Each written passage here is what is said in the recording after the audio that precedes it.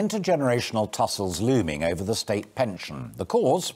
More leaks than a sinking ship from the Treasury and Downing Street that the triple lock on the value of the state pension is to be abandoned. Now, that lock pledges to boost the state pension by inflation, average earnings or 2.5%, whichever is the greater. Now, a combination of factors, not least the return to work after the coronavirus and a shortage of labour, have seen earnings surge. It may be a one-off, but there it is. Now, ministers want to pause as the public finances go from bad to worse. Pensioners, of course, cry foul. But younger people are saying about time too. They're struggling with the cost of housing, the disruption to their education at school and university, and are saying, well, at least many of them are, it's about time we had our turn. Older folk have had it their way for quite long enough. Well, that the triple lock is a manifesto pledge seems almost irrelevant with international aid and the threat of a rise in national insurance to fund care. They've been falling like autumn fruit. So, who's going to win this particular tussle? Tom Spencer's a young voice who is fascinated, and I think I represented reasonably in my introduction, and Christopher Brooks is the head of public policy at Age Concern. Christopher, if I can start with you on the general point, don't we all have to tighten our belts in the current climate? And pensioners have had it pretty good for some time. Well, good evening, Alastair. Thanks for having me on tonight. I think it's still the case that there are a large number of pensioners living on very low incomes, which is very easy to forget. And there's a stereotype out there that older people all have it good. And some, of course, do. But many are still living in poverty. There's still over 2 million older people actually living in poverty. And for them, the triple lock has been a really valuable lifeline since it's been introduced about 10 years ago. It's raised the value of the state pension. The UK has one of the lowest state pensions in the developed world. It's below the average as well, and it's less than half of what countries like France spend on their older people.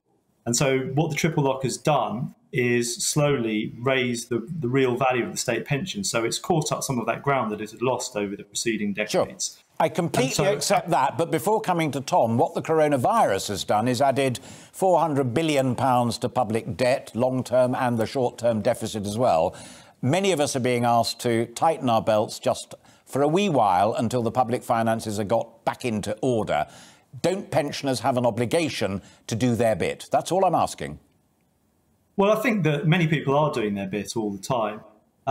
So I think there's a lot of really good things going on, and we've seen a lot of services that older people rely on locally cut to the bone. Like if you think about social care, for instance, it's really suffering hard times at the moment. So obviously this year is really unique economic circumstances. And I think what we'd be really concerned about is if the government were to suspend the triple lock permanently and it became a long-term thing where actually the state pension isn't going to gain up some of that ground that it's lost in the past. That would cause long-term problems that would leave a lot of older people who live below the poverty line facing very difficult times. And it would greatly affect future generations of older people as well. All right, let me bring Tom in at that point, talking about future generations, because, Tom, from help for first-time buyers to student loans that many are never going to have to repay, to be brutally honest, you haven't had it that bad. I'm not sure I would agree with that. So, for example, the help to first-time buyers thing you brought in, all that is going to do it. That's a demand-side subsidy. So that really won't make it much easier for most young people to actually purchase their first home. And what we're looking at now is most young people have received a massive wage cut last year, and as that has rebounded back, we're now expecting average wage growth of about 8.8%. So while the elder people have had a sort of flat line where they've continued to grow their pension at 2.5%, all young people are doing is getting back to where we should be. And it doesn't make sense for older people to get an 8.8% pay rise simply because younger people are returning to where they should be had the COVID crisis not hit. But he says that it's catch-up as far as the pensioners are concerned, because internationally, by comparison, we are not doing terribly well. And as he rather unkindly but very accurately pointed out, it'll be your problem before too long. although it will eventually become my problem, we've been playing catch-up since the policy was first brought in. If you look at the increase in wealth between 2006 and 2016, half of that entire increase in wealth was born purely by people born between 1956 and 1965.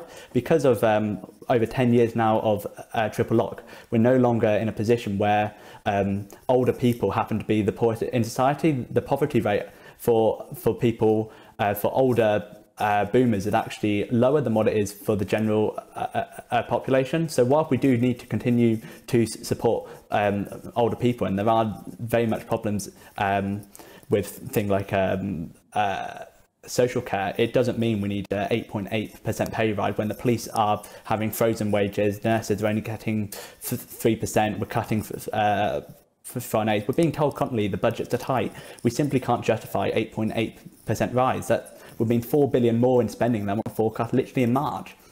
Christopher, let me bring you back. I mean, comment on that if you want to, but let me put another point to you that crossed my mind listening to Tom there as well. In the past, one of the greatest single defences that older people had was that they were much more likely to vote than Tom's generation, and they were very likely to vote Conservative because that tended to be the demographic profile. Does it genuinely surprise you that it looks as if the Conservative government, majority of 80, are saying bye-bye?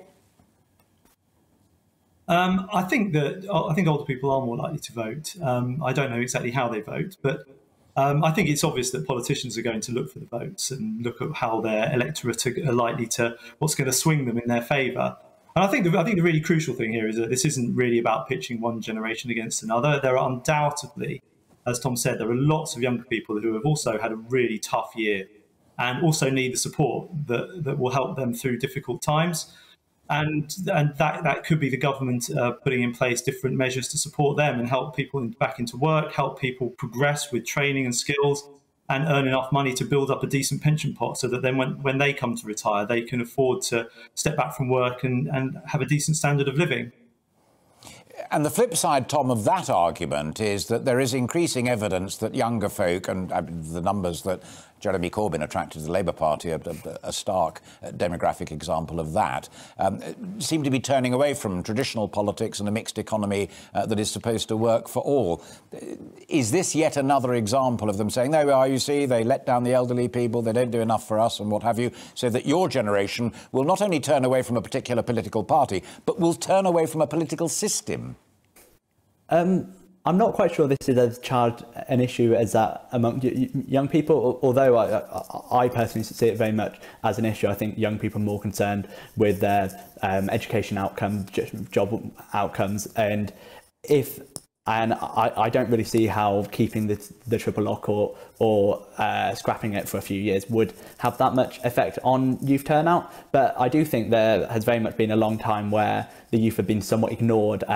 Housing costs are higher than they've been ever, and the problem's only actually getting worse. So I do think there does need to be a focus on youth issues if the party want to recruit a youth vote.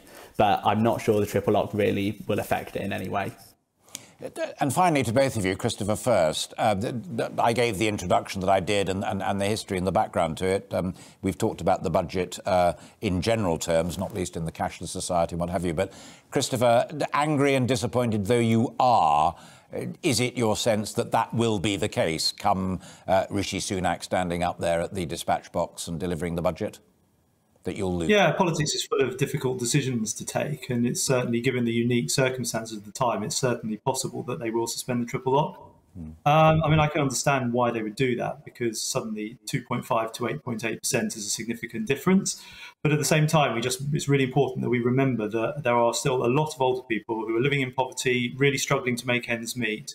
And that the state pension makes up the bulk of most people's income. And so it is vitally important. So in the longer term, we need to make sure that the value increases and that we're bringing all older people up to a decent standard of living. Sure. And Tom, finally to you, again, I've watched more budgets than I've had hot dinners.